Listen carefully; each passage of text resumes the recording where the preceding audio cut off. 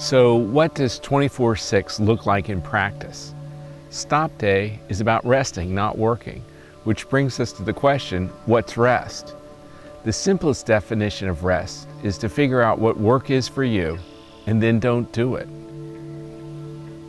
Remembering the Sabbath and keeping it holy has traditionally meant that we don't engage in commerce or activities that we take pride in.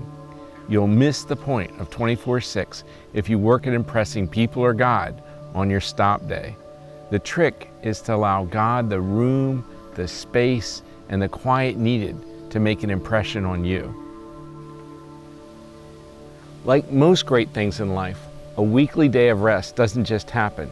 In the desert, the Hebrews had to gather extra manna beforehand, and we need to prepare for rest too. My wife Nancy and I have been married for 30 years, and we've established our own Sabbath traditions. The day before our stop day, we usually go to the grocery store so that we have food on hand. We do a liturgical cleaning of the house. It's important that our home is organized because we don't want to be distracted from our rest by unfinished chores. If we plan to go somewhere on a hike on the stop day, I fill up the tank the day before. Nancy has this ritual of finishing up her email and closing her computer. I take off my wristwatch that she gave me 30 years ago. It's a wonderful thing to go to bed on Sabbath night knowing that God's got your back for the next 24 hours. Now, no matter how pressing a deadline is, we don't work on stop days. And I'm not saying that there isn't great temptation, but we don't work on that day. As the saying goes, you gotta stand for something or you'll fall for anything. I particularly enjoy the peace and quiet that settles over our city Sunday mornings. So Nancy and I are often up for a long walk early in the day. On the other hand, if we feel tired, we can roll over and go back to sleep.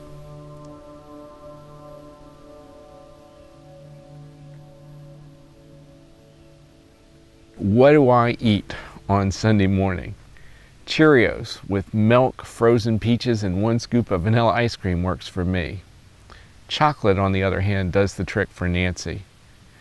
In general, we don't labor over elaborate meals, although I know that for many families, Sunday dinners are a cherished Sabbath tradition.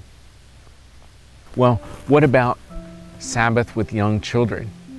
Many parents keep a set of toys, books, and movies that children are allowed to play with only on their stop day. One of our friends makes cinnamon swirl bread and slices it up the night before.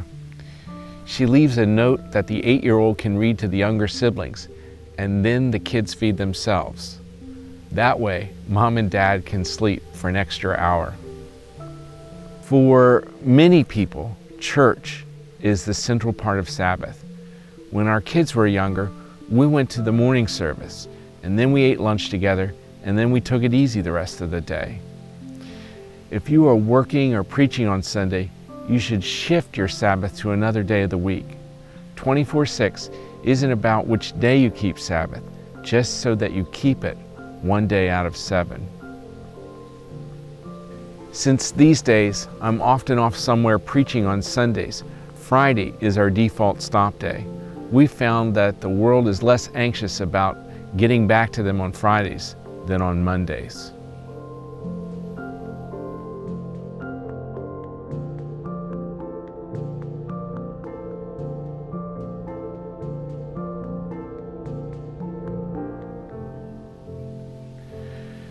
Some people get anxious when they think about spending time in quiet. They can't imagine going 24 hours without a connection to electronic media. If they disconnect for even an hour, they experience boredom and anxiety. But simply covering boredom and anxiety with distractions and entertainment is a losing battle. What passes for distractions today will need to be escalated tomorrow. I believe that the emotions we experience when we come to a stop are a barometer of our comfort with God. Are we truly bored by being alone with God in the midst of His glorious creation? Perhaps it's not God, the times, or the world that are boring. Maybe it's us. Now, I'm not saying that playing games of solitaire or watching golf on TV or using an Xbox is evil or even wrong.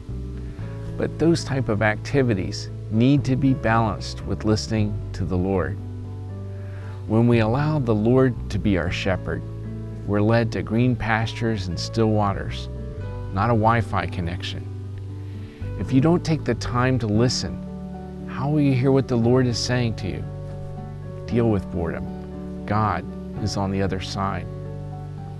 Now, people have asked me if they can garden on the Sabbath.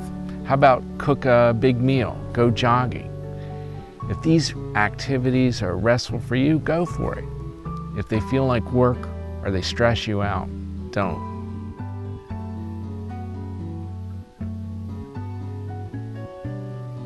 Imagine what it would look like if the whole world came to a stop one day a week. What would it be like if in the heart of the city you could wake up and just hear quiet? What would it sound like if the only noise outdoors on stop day were birds and children laughing? What would it be like if we stayed home more and we were more content with what we had? What would it feel like if your sense of worth wasn't about what you look like or how much you own, but about being a child of God? Stop Day is the day when we go from being human doings to human beings. Modern society says that you don't have enough in your life. Thousands of ads attempt to stir up a kind of a discontent. And then our culture tells us that you can have anything and that you deserve it today. The fourth commandment is countercultural. It tells us that we're healthier when we have boundaries. It says that through restraint, we ultimately attain peace. By practicing the Sabbath for a decade, I've found that it's one of the best medicines in the world.